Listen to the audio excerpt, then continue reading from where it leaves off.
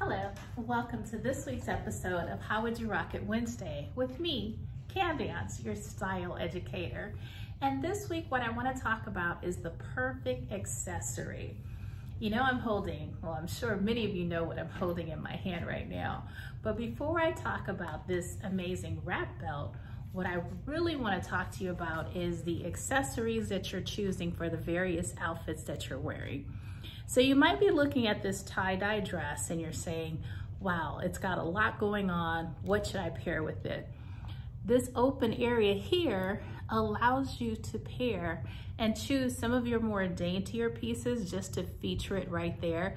Because again, this tie-dye has a lot going on, but you also have this open area here. So find something really small and dainty. I'm wearing the More necklace with More spelled out. And I paired it with my teardrop earrings because I wanted to keep it light and dainty. And if my necklace is light, I didn't want my earrings to be too heavy. But since my hair is pulled back, I wanted there to at least to be something there, but not too heavy so that these two aren't competing with each other. Again, let's talk about this hat that I'm wearing. Again, it's all about finding the right accessory.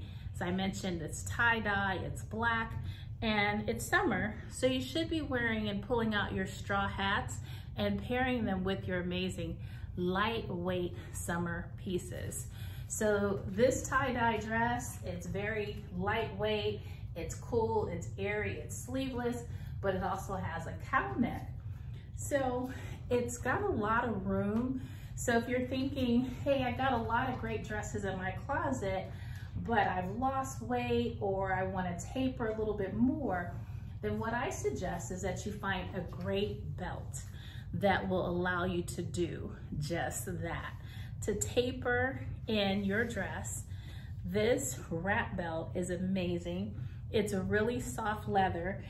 Even though it appears to be very structured, it's really soft. Handmade leather, handmade belt, not handmade leather, but it's a great piece that will allow you to taper and pull in any dress that you're wearing.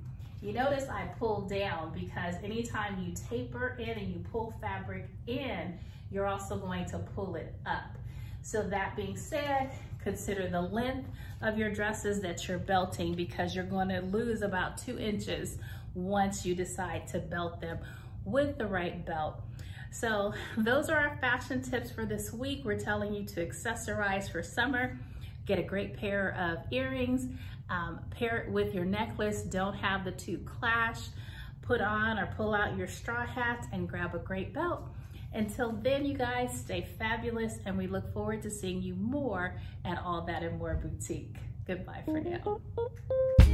All that